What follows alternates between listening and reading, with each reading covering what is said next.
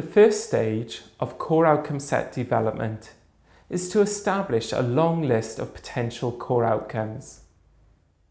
Previous core outcome sets have been developed by prioritizing a long list of outcomes identified from published research. These outcomes may not hold the same relevance for women with pre-eclampsia, particularly where research predates the recent emphasis on patient and public involvement in study design.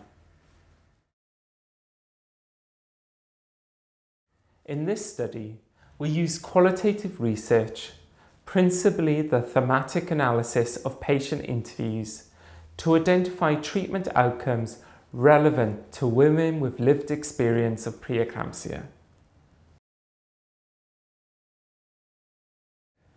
30 women with lived experience of pre-eclampsia were interviewed. Thematic analysis identified 71 different treatment outcomes. 59 of these outcomes had been previously reported by pre-eclampsia trials.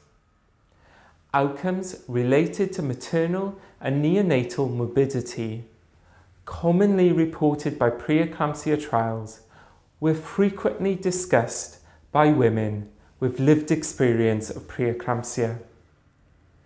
When compared with published research, it was evident that the outlook of women with lived experience of pre-eclampsia was broader.